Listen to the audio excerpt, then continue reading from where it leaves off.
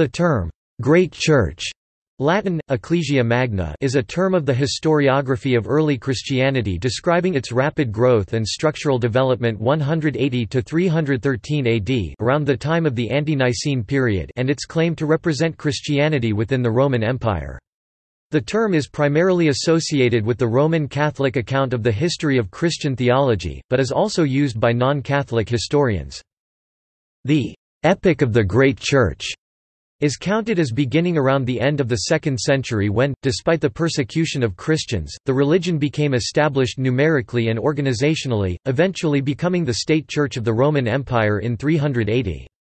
However, at the Council of Chalcedon in 451, an Oriental Orthodox branch parted ways with the Great Church due to Christological differences. In contrast, in modern Catholic usage, the Great Church broadly means the one, holy, Catholic and apostolic unity of the Catholic Church, Latin Church and the Eastern Orthodox Church, both continuing in authority from the Apostles to today, and all bishops who remained in fellowship with the Pope. The sees of Rome and Constantinople, both applying the Chalcedonian definition, remained in full communion throughout the first 7 ecumenical councils 325 to 787 and until the East-West Schism 1054.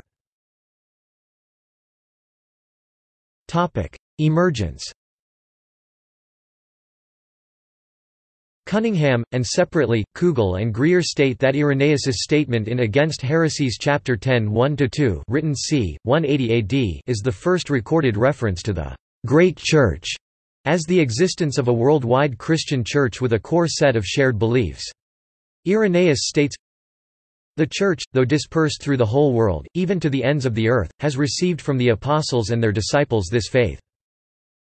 As I have already observed, the Church, having received this preaching and this faith, although scattered throughout the whole world, yet, as if occupying but one house, carefully preserves it. For the churches which have been planted in Germany do not believe or hand down anything different, nor do those in Spain, nor those in Gaul, nor those in the East, nor those in Egypt, nor those in Libya, nor those which have been established in the central regions of the world. But as the Son, that creature of God, is one and the same throughout the whole world, so also the preaching of the truth shineth everywhere, and enlightens all men that are willing to come to a knowledge of the truth." Cunningham states that 2 points in Irenaeus' writing deserve attention.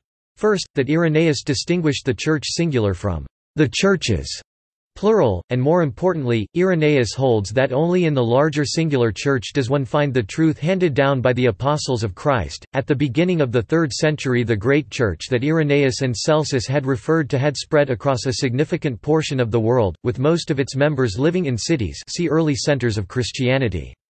The growth was less than uniform across the world. The Chronicle of Arbela stated that in 225 AD, there were 20 bishops in all of Persia, while at approximately the same time, surrounding areas of Rome had over 60 bishops. But the Great Church of the 3rd century was not monolithic, consisting of a network of churches connected across cultural zones by lines of communication which at times included personal relationships. The Great Church grew in the 2nd century and entered the 3rd century mainly in 2 empires, the Roman and the Persian, with the network of bishops usually acting as the cohesive element across cultural zones. In 313, the Edict of Milan ended the persecution of Christians, and by 380 the Great Church had gathered enough followers to become the state church of the Roman Empire by virtue of the Edict of Thessalonica. Historical references. Justin Martyr 100–165 wrote Tertullian, Prescription against Heretics 30 and ADV. Marcionum, 4.4 that when Marcion was excommunicated from the fellowship of the Great Church in 144 AD, he had to return the funds he had gathered. Towards the end of the 2nd century, Irenaeus wrote about the heretical office holders in the Great Church.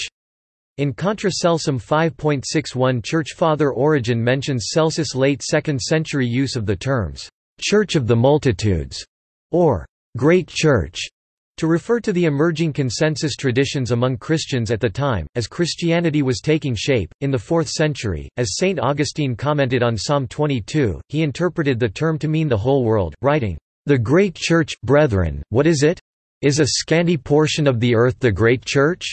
The great church means the whole world." Augustine continued to expound on how various churches all considered themselves the Great Church, but that only the whole world could be seen as the Great Church. Theological underpinnings and separation. The epoch of the Great Church witnessed the development of key theological concepts which now form the fabric of the religious beliefs of the large majority of Christians. Relying on Scripture, prevailing mysticism, and popular piety, Irenaeus formalized some of the attributes of God, writing in Against Heresies Book IV, Chapter 19, "His greatness lacks nothing, but contains all things."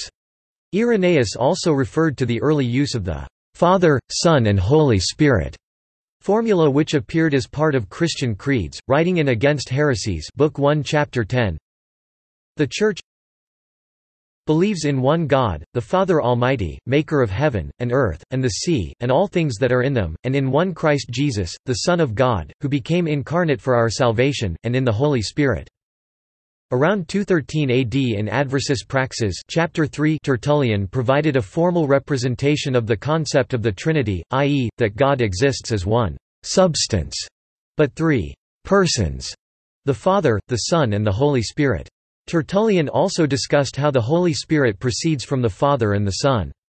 The First Council of Nicaea in 325 and later the First Council of Constantinople in 381 then formalized these elements. In 451, all the bishops of the Great Church were ordered to attend the Council of Chalcedon to discuss theological issues that had emerged.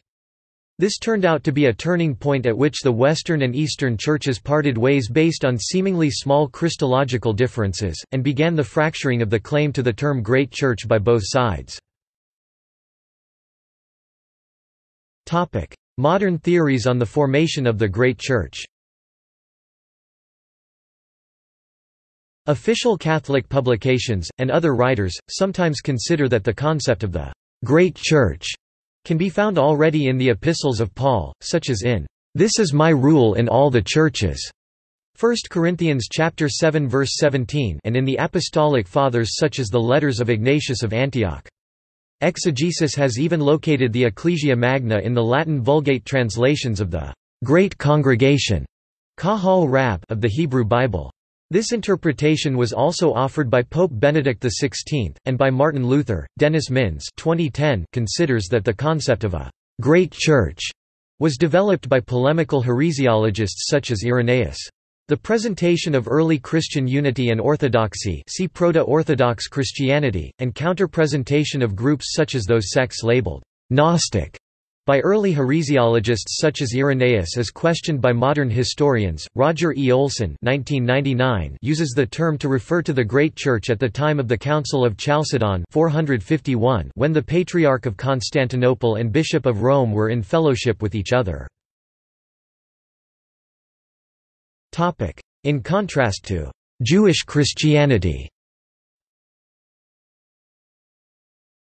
the term is contrasted with Jewish Christians who came to be more and more clearly separated from the Great Church.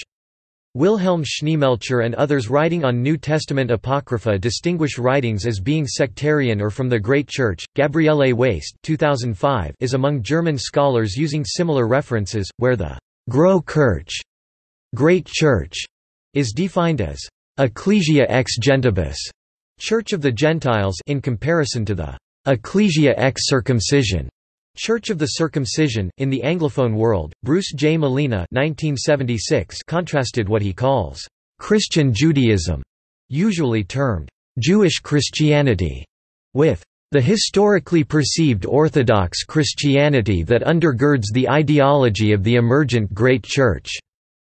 In Francophone scholarship, the term Grande Église French, Ecclesia Magna has also been equated with the more Hellenized, as opposed to Judaizing, sections of the early Church, and the Bar Kokhba revolt is seen as a definitive stage in the separation between Judaism and the Christianity of the Grande Église. Those stressing this binary view of early Christianity include Simon Claude Mamoni and François Blanchentière.